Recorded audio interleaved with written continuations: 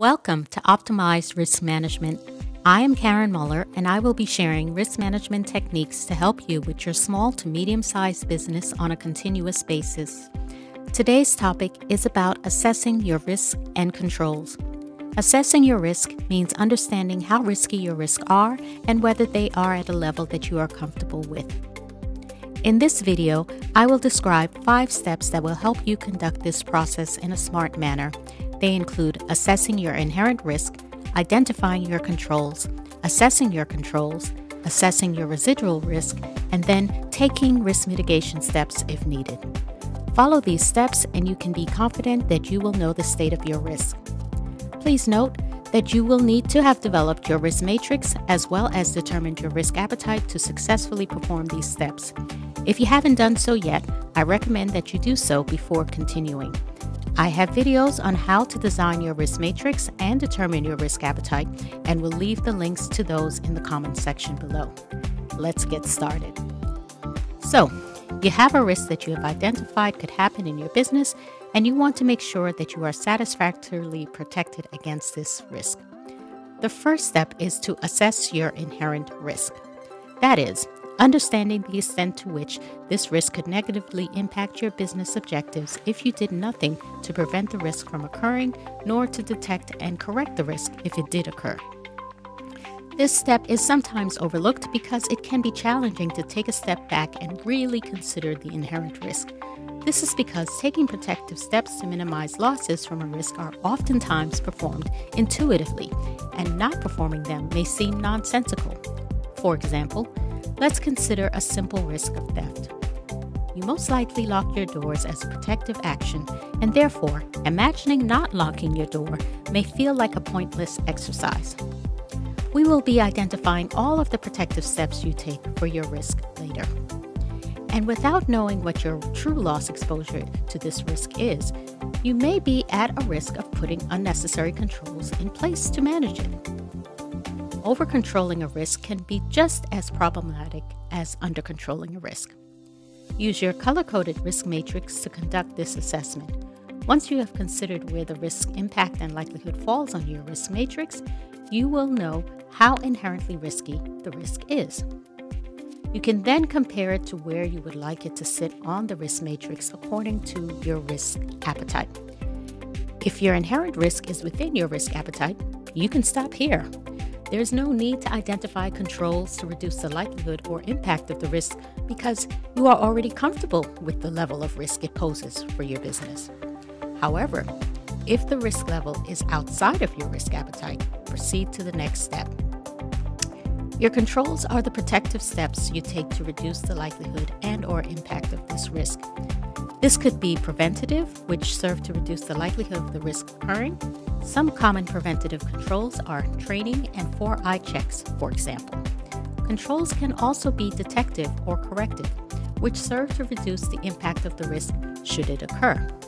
These could be taking out insurance or reconciling transactions to an end-of-day report, for example. Make a list of all the controls you have in place for this risk, the frequency of when it is performed, and who is responsible for performing the control. Then proceed to the next step to assess these controls. There are 2 aspects to assessing a risk control: its design and its performance. When assessing your controls, both aspects should be independently considered, since the solution to improving your control environment can vary according to whether it is a design problem or a performance problem. Assess the risk of your controls first. The purpose of this exercise is to determine whether you have the right controls in place to maintain the risk within your appetite level on your risk matrix. In order to do so, you have to assume that your controls are performing as designed. That is, using the previous example, you always lock your door without exception to prevent theft. With this assumption in place, determine whether the likelihood and impact of the risk occurring is satisfactory to you. If this is not the case, you can stop your assessment now and proceed to the final step in this process, determining mitigation actions. There is no need to assess whether your controls are performing well, because even if they were performed perfectly 100% of the time, the likelihood and impact of the risk occurring would still not be within your stated appetite. this needs to be addressed first and foremost. However, if your controls are properly designed, then assess the performance of your controls. Performance relates to whether the controls are being performed and working as intended. Do not skip this step, because if your controls are not performing as intended, it's equivalent to you not having any controls in place.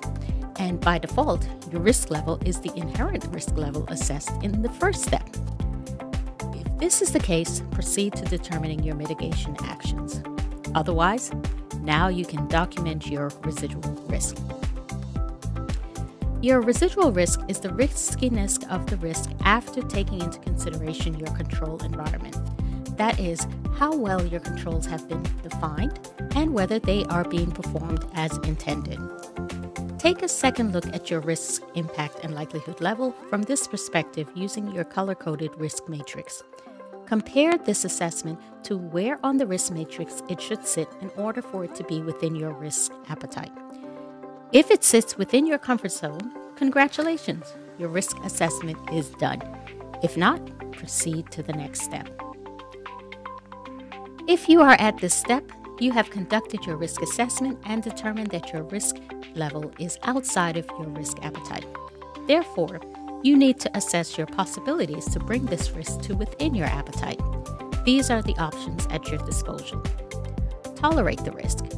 After reviewing your controls for this risk, you may determine that there is not much more that you can or would like to do to lower its risk level, even though it was not within your comfort level.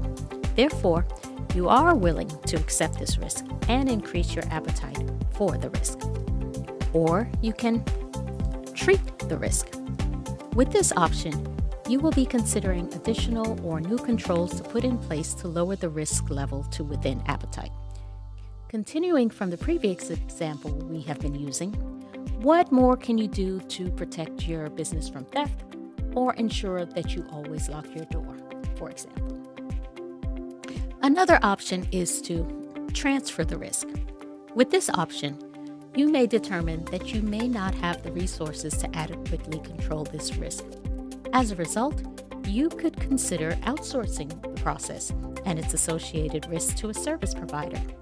Or perhaps you determine that you do not have the financial capacity to absorb losses from this risk and may want to consider taking out insurance to mitigate potential losses and bring the risks to within your comfort level.